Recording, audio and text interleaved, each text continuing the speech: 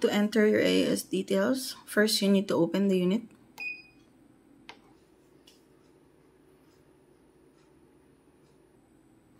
Wait for the ONWA logo.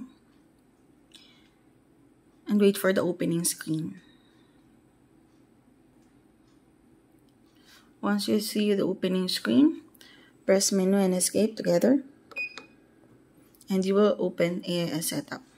What you need to do first is read first the details. So you just press enter.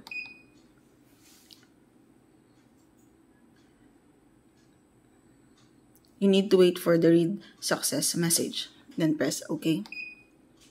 Here you can now change the details. So I can put like 0, 0, 7, 0, 1, 2, 3, 4, 5. I will change the call sign to 0, 1, 2, 3, 4, and 5. And then I'll change the name to just ONWA. Put 0, 0, 0, and 7. Okay, once you're done with your details, just simply go to right and then press enter.